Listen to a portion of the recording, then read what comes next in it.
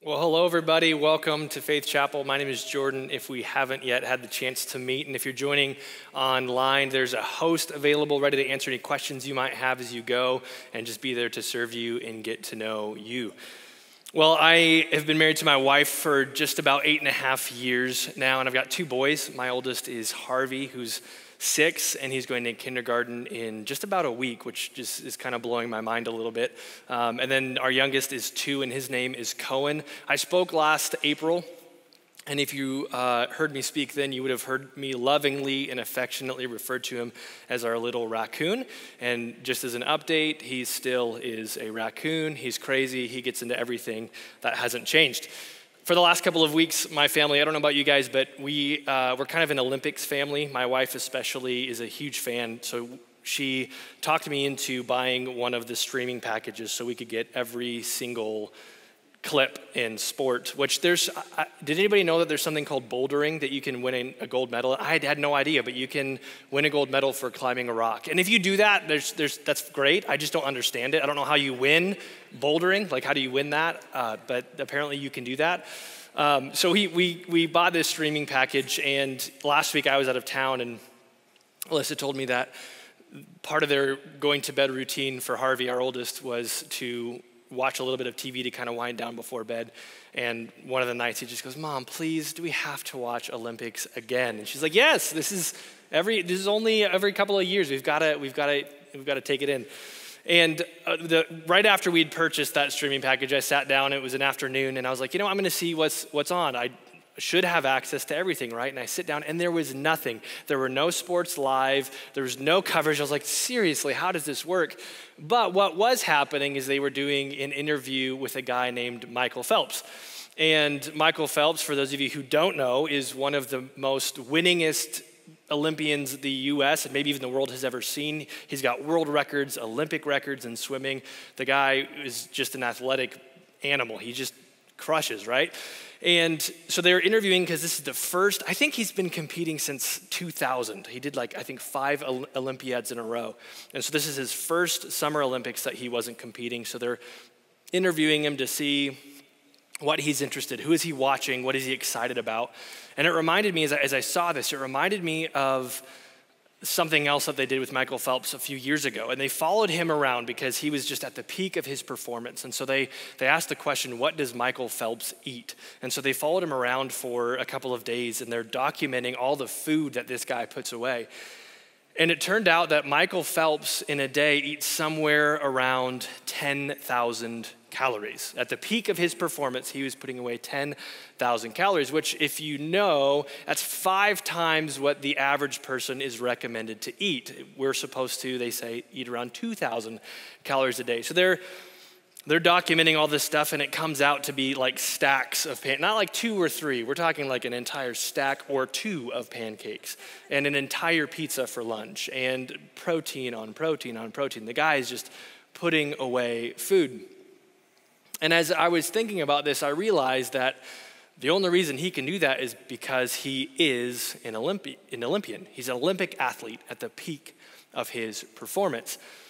And so what I want to talk about a little bit today is this idea that our identity should drive our consumption. Our identity should drive our consumption. And the reason for that is because there's kind of this loop that I want you to picture, like a circle. And if I had planned farther in advance, I would have had like a whiteboard or, a cool graphic on the TV, but it just hit me now that I could do that. So just picture it in your mind's eye, this circle, and at the top is identity, and then in a circle is at the bottom is consumption. And identity should drive our consumption, but the inverse is also true, that sometimes our consumption can alter our identity. And we're going to look at this passage at the end of Matthew chapter 3. That's about Jesus getting baptized. And we have this beautiful identity statement from God to Jesus. But I'm going to set the scene before we get there. So it's Matthew 3, and we have a guy named John the Baptist. And he's been preparing the way for Jesus. He's been having his own ministry, and he's got a group of followers and these people that he's been communicating to. And so John's on the bank of the Jordan River. He's baptizing people, and he's saying this phrase, "Repent, for the kingdom of heaven is near." And he's trying to get his followers and the people near him to understand that there's somebody coming. And this person is called the Messiah or the Savior. And this person that's going to come, this person's going to be great. This person's going to be a hero. This person is going to rescue us. He's going to make wrong things right. He's going to restore Israel to its former glory. You see, at this point in history, the Jewish people were under the oppression of the Roman government. And the Roman government had set up kind of puppet governments, kings and governors all over the place, just to kind of appease and keep the Jewish people a little bit at bay. But they knew that this is not how it's supposed to be. And so they were anticipating and waiting for this person, this Messiah, to come and save them, to make all things right again. And in their minds, they're even hoping that this person that comes is going to come with power, is going to come with authority, and hopefully overthrow this political oppression. And so John has been communicating this his entire life. He's communicating somebody's coming, this Messiah. He's on the way. And he even says right before we get to this part that we're going to study for a moment, he's going to say, "I'm not even worthy to untie this guy's sandals." That's how great he is. So Jesus arrives on the scene. And John and Jesus have a conversation. And it's almost a little bit of an argument. And it happens really fast. If you've read this portion of Scripture, it's pretty quick.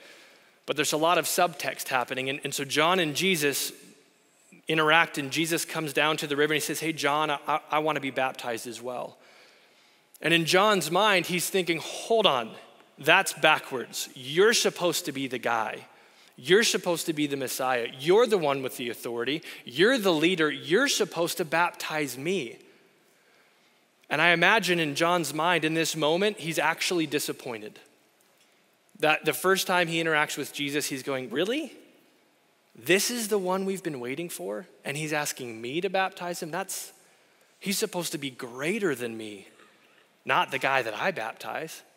And the watching audience is probably feeling and sensing a similar thing, that really, this is the guy that is supposed to be our Savior, our Messiah? And then we pick up in Matthew chapter 3, verses 16 and 17, and it says, "As soon as Jesus was baptized, he went up out of the water. At that moment, heaven was opened, and he saw the Spirit of God descending like a dove and alighting on him. And a voice from heaven said, 'This is my Son, whom I love. With him I am well pleased.'" So we've got this seemingly audible voice communicating both to Jesus and to John and to all those who were gathered that day, saying this phrase, "This is my Son, whom I love. With him I am well pleased." And so I want to break down that phrase a little bit. First is, "This is my Son." And that's a status statement. It's an existential statement. It's unchangeable. You can't not be somebody's son after a while. In fact, I was going on a drive with my oldest Harvey, and he likes to ask weird questions. He's very inquisitive. So as we're driving, we're going to visit my parents, and we're driving down the street, and it gets just a little bit quiet, and he kind of pauses, and he goes, "Hey, Dad, is Grandpa still your dad?" I was like, yeah, Grandpa is still my dad. He goes, "Okay." Pauses for a second, and then he goes, "When I get old like you, will you still be my dad?" I was like, "Yes, absolutely. I'll still be your dad. I will never stop being your dad," right? When we all have fathers or mothers, or we got here somehow, right? And the status is not going to change. And so God is communicating in this moment, "This is my Son." This is a core identity statement about who he is. And God is also confirming, because as everyone is doubting, as everybody is feeling this sense of disappointment in Jesus' beginning of his earthly ministry, God's also confirming something. This is the one I chose. I didn't make a mistake. And so even though the beginning feels quiet and small, God is saying, "Yep, this is the guy. This is the one." And one of the things that I think is valuable for this is when we start to question who we are, it comes back to our identity, right? And so one of the things I'm working on with my boys is I try and communicate as clearly as I can that them being my son carries value. And so I'll sit down, and Harvey gets so annoyed of me when I do it. I did it a lot when he was about 3 or 4, and I would sit down on the couch and I'd have him look me in the eyes, and his eyes would kind of dart back and forth because he didn't want to look at me in the eyes. I'd be like, hey, Harvey, I'm proud of you. And why am I proud of you? Oh, because I'm your son. Can I go now? Yes, you can go. And God is looking at Jesus in this moment and saying, this is my son. And then he says, whom I love. Which he's reminding that just because he's his son, he is loved. It's an extension of his sonship. And I don't know about you, but I can question. I can question if I'm lovable. I can question even my relationship with God. In fact, there was a period of time where I had a very obligatory relationship with God, where I knew I knew he loved me, but I didn't believe that he liked me. And I felt like, yeah, you have to love me. That's who you are. You're God. You have to love me. But I'm not confident that you like me. And in this moment, what God is communicating to Jesus is not just a status statement, not just, yep, you're my son, but he's also affirming and confirming the extension of that. You are loved in this moment. Because later on in the story, actually right after this, Jesus is going to go out into the desert, and the enemy is going to throw questions at him that come in direct contradiction to this phrase. And so in this moment, Jesus is filling himself with the voice of God to both confirm and affirm his identity and that he is loved. He's loved right now. And this is a picture of God's posture toward us. That it's not just obligatory, that we are sons, we are daughters of God if we are in Jesus, and we are loved right now. And then the final part of that statement is, with him I am well pleased, which is probably my favorite because I tend to be performance driven. I'm kind of a perfectionist. I love my to-do lists, and days off are difficult to me because if I'm not doing something valuable, it kind of messes with my mind a little bit.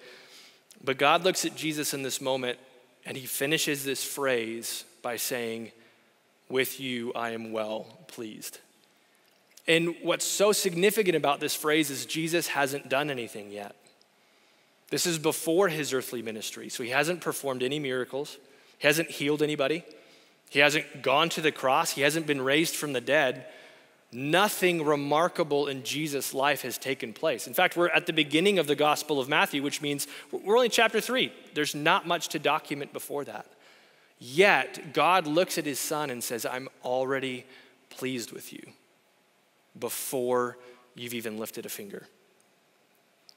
And so this communicates to us today that our identity and who we are isn't rooted in performance.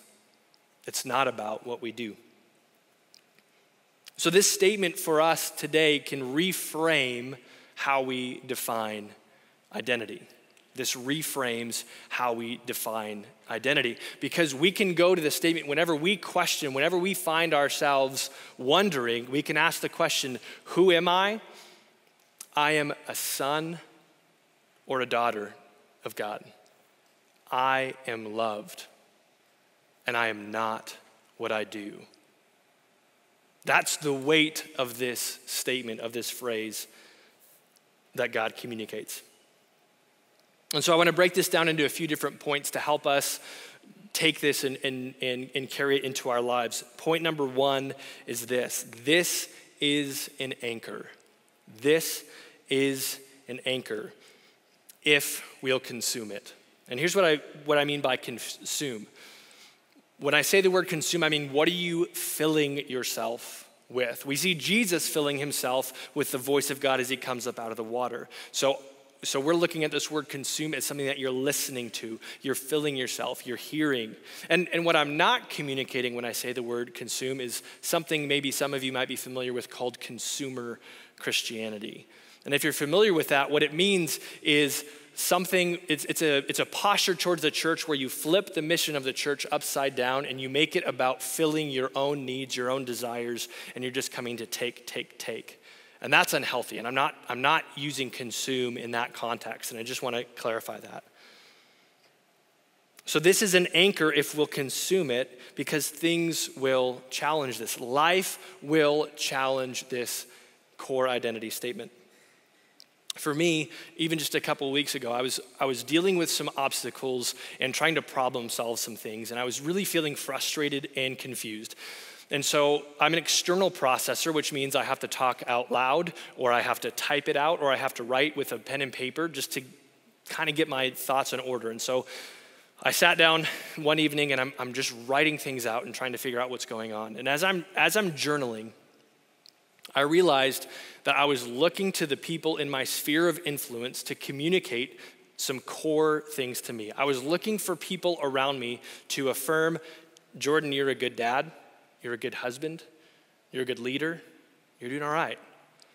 And I realized in that moment that I was looking to the people around me to do something they really couldn't do because God had already communicated it to me. I was asking the people in my sphere to fill a need that they couldn't fill. I was seeking affirmation. And if I was Jesus in this moment, or if I had a moment like this, where God spoke such a powerful statement out loud, I'd write that down. I would write it down. I'd put it on my mirror. I'd put it on my phone. In fact, if it was today and God said that, I'd be like, hey, can you circle back around? Can you do that again? I didn't have my phone on me. I need to record that, right? Because I would want to review that every single day. And so my question for myself is, why don't I? I have it right here. I've got this statement. And I think it's because so often other voices can become noise. I can consume so many other things. And we can question our identity. We can have things come into our lives that cause us to question, but we can anchor to the fact that God, with this statement, looks at us the same way he did with Jesus, and he says, this is my son, this is my daughter, I did not make a mistake. And I don't know about you, but every now and again, I have that question, am I a mistake? And God would want to make sure we understand we are made in his image, we are made in the image of God, and he did not make a mistake. Point number 2, this should drive what we consume. This should drive what we consume. Going back to Michael Phelps, his identity drove his consumption, right? In order to be an Olympic athlete, he had to consume 10,000 calories. In fact, if he didn't consume 10,000 calories, what would have happened? His performance would have gone down, and it would start to change the fact that he was an Olympic athlete, right? He wouldn't be able to get there. And so I want to ask this morning, does our consumption reflect the diet of a son or a daughter of God, or is it filled with bloated calories and emptiness and just noise? Because I think sometimes we can pretend. We can pretend that we're something we're not, and so we're filling ourselves with things that don't reflect who we actually are. For example, one of the phrases used to describe who Jesus is that he is the Prince of Peace. And so if we are people who follow Jesus and are in him, in Jesus, in Christ, we also should be people who are peaceful. We are filled with peace. And so sometimes I feel like I'm surprised when I'm not peaceful, yet all the things that I'm consuming are filled with anxiety. They're filled with fear. They're filled with emotions. And I question, why am I not a peaceful person when everything I'm consuming is the opposite of peace? It has nothing to do with peace. And so if I'm listening to everything but God's voice, why would I be surprised when I don't look more like Jesus? And so this morning I want to say, instead, let our identity be driven by this phrase, that our identity would drive our consumption. And can you imagine the confidence, the sure footing? Can you imagine how peaceful we would be if we began to start with this phrase, if we entered into situations knowing who we are to begin?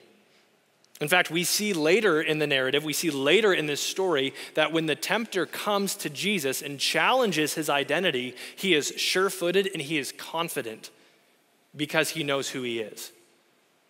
So when the tempter comes to derail him from his mission, to get him off course, he's confident and he is sure-footed. But first, we have to fill ourselves. We have to consume this. Point number 3, this is where change comes from. This is where change comes from. The overflow of this statement is significant because it changes our posture. It changes the way we relate to others and the way we relate to situations. We're no longer striving. We're no longer trying to achieve something. We're not trying to earn anything anymore when we're anchored to this statement. 2 years ago, I think it was, about a year and a half ago or so, I was part of an indoor soccer league, and somehow, there are about 8 teams in this league, and somehow the team I was on, we made it to the semifinals. And so we had a game on a Saturday morning at 8 a.m. So our team shows up at about 7:30 to try and warm up and get ready, and we're doing our drills or whatever. We're older people, so we didn't it was basically we just run and try not to get hurt, at 8 o'clock in the morning. So anyways, the other team is showing up, and they've only got a couple of people on the field, and it's getting closer and closer to 8 o'clock, and there's not more people from the other team. And so finally the referee turns 8 o'clock, he looks at the other team, and he says, "Hey, is the rest of your team here?" And they said, "No." And they didn't have enough people to play, and so they forfeited. And we automatically moved on to the finals, which was really incredible. But I remember that we still played the game. We decided, you know what, we're still gonna use this game as a way to warm up. So we shared some of our players to fill out their team, and we played anyways. And I remember so clearly this game because we played maybe the best game we ever played all season. We passed better, we shot better, we had so much more fun. I remember that game being a blast. And here's why. We already knew we won. Our status was secure. We weren't trying to win. We knew we had already won. And this statement, this identity puts us in a very similar posture, that we're not striving to earn something.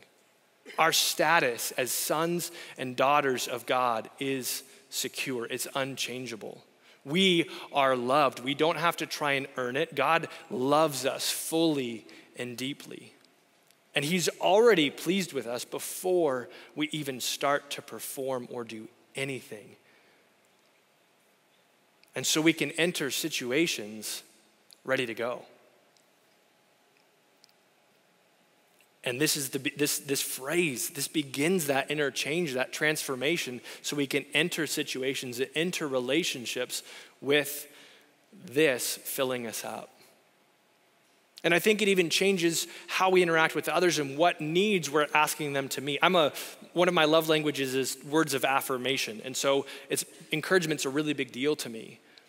But if I'm looking to people to fill that core need and that core identity of who I am and to speak to that, I'm putting a pressure on them that they can't meet it.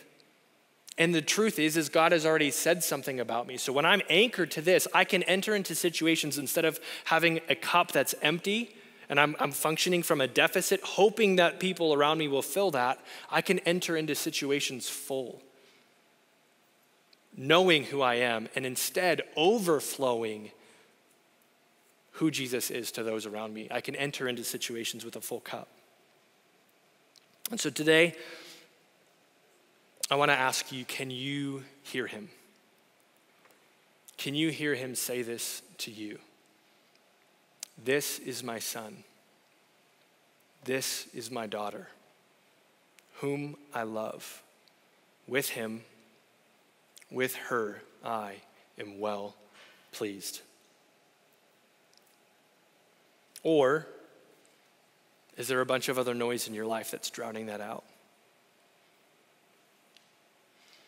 So we're going to do something a little bit different today. I'm going to invite Jake and the team to come back out. And I'm going to read some questions that hopefully will help us posture ourselves in a place to receive this. Because what I don't want to do is I don't want to move into the next season of our lives without an opportunity to anchor back to this statement.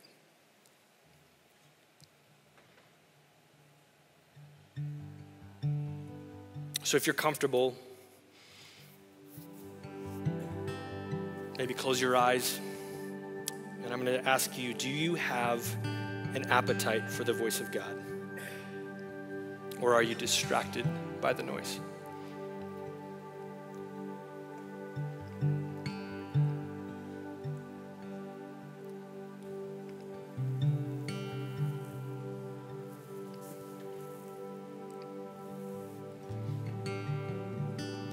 What are you consuming?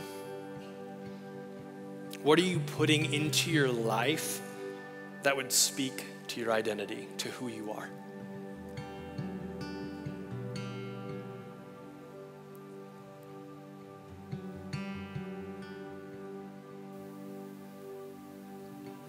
Is God's voice the loudest in your life?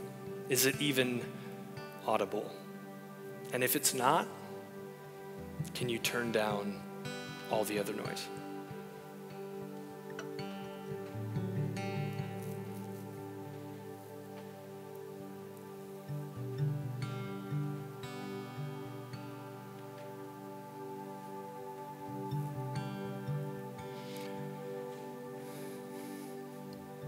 And now here's something I want to do together. If you're comfortable, you can open your eyes again if you want to. So I'd like to take just a couple moments, and I want to reflect on this statement. And so if you take notes with pen and paper, if you're joining us online, you can get one, or pull out your phone. In fact, this is going to be one of the few times that in church I'm going to ask you to pull out your phone and open up something to take a note. And here's what I want to do. I want you to take this phrase and I want you to insert your name in it. And I want you to type out, this is how it would read for me. This is Jordan, whom I love. With him I am well pleased. And I just want to sit for a couple minutes with that phrase and just reflect on it. Because maybe you've been following Jesus for a long time and you haven't heard this in a while. And maybe for the first time, you might be thinking, I can be a son or a daughter of God. I didn't even think it was possible. And so I want to take another moment and just allow us to sit and rest in that truth and anchor ourselves back to this phrase.